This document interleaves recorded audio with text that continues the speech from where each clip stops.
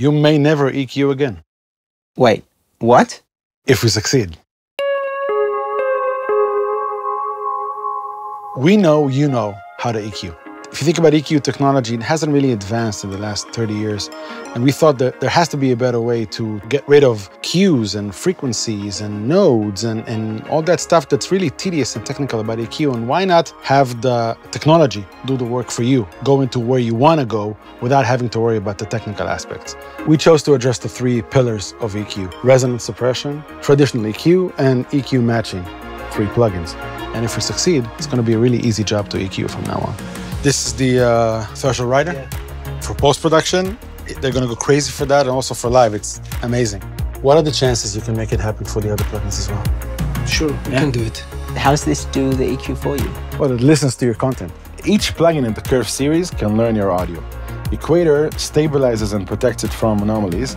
The next plugin will be able to EQ for you and even provide you with a few options. And the last plugin will be able to match any target you give it. It's going to minimize errors. It's going to actually do the work for you with a very intuitive GUI that allows you to control a lot of technology with very simple and basic controls. Click here on the AI, and then it will scan automatically. From there, we can just change the curves. 1 click, that's all we need. That's really great. So if we're going to start with this animation here. Yeah, it's a little bit too warm. Anything a little bit more cold, more scientific, I guess. By listening to your content, I know what your instrument is, I know what kind of mix you have, and I can offer you, in fact, create target for the EQ. That EQ is going to take your content and static and dynamically strive to get that signal to sound like that target. That's a very simple way to look at an EQ. I need my sound to be more like, And that's how you would talk to an engineer. I want my sound to be brighter, to be higher here, to be lower there. Wouldn't it be nice if the engineer knew what you wanted to do?